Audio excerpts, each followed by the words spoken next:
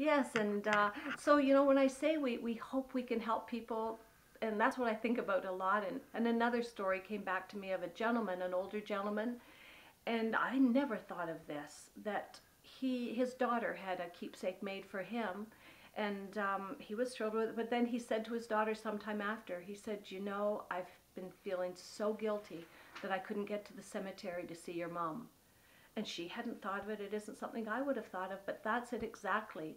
Most of us do not live in the towns and villages and cities in which we were born, but we want to keep that connection. Who goes to a cemetery anymore? Not many people.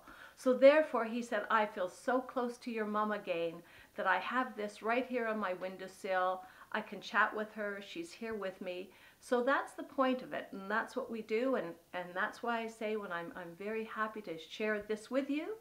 I'm happy to be able to maybe offer some assistance. Certainly not for everybody, but those that are looking for that connection, or maybe pass it on to your friends, and that's what I do. Walk out and think about these things. And when I came in the other night, I had an email, and it made me feel so happy. A lady had taken time to source through her old emails, and she said, I just had to tell you that about 2 years ago, I had an Echostone made in memory of my mom.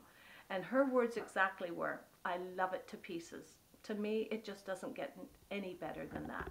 So thanks for your time. I hope you get to enjoy a bit of the scenery around here.